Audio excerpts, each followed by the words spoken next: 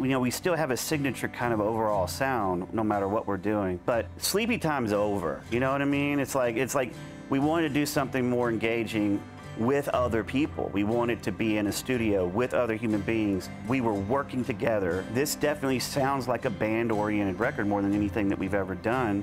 But we've always been a guitar band. You know, if you're a fan of our guitar music, you're gonna like this. It's bombastic in places, and we got a little tired of everyone saying that they really can sleep very well to our music. I think Andrew and I were feeling like, well, let's put an end to that. We wanted to get away from that and make the music to where you had to pay a little more attention, or at least forced you to pay more attention because it's more immediate. We were very creative with the drums on this one, and it just felt so good to work with a human being. And the drummer and us, we're responding together. In our past albums, it was more about the guitar build-up to create the lift. It feels like now everything is lifting at the same time because it's humans doing it together.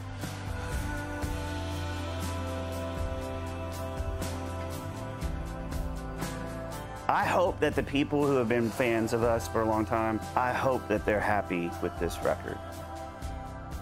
We're calling it Love in the Void not because it's this existential angst. It really is about you love in the void. So I'm hoping our music captures that kind of essence.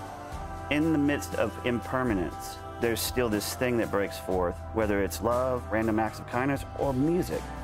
It can be scary. It can be the very thing that motivates us to be better, to be kinder, to make the music we want. Our motives are really pure. I can honestly say that about Hammock. We make music because we want to make music.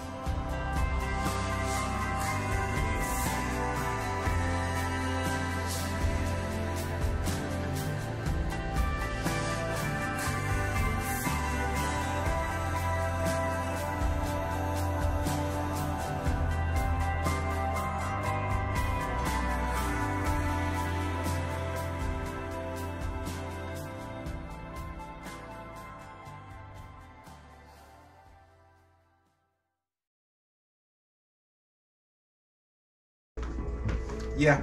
I think I quit. Aww. I think that's it. Did I hurt you? I think I quit. It was a terrible day.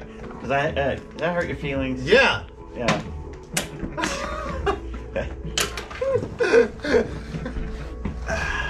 No, I'm kind of with you. I mean, I disagree, but you know. Disagree, but I'm with it's your you. fucking band. I'm out of here. I mean, if you don't want to sell records, then yeah, do that. Yeah. Whatever.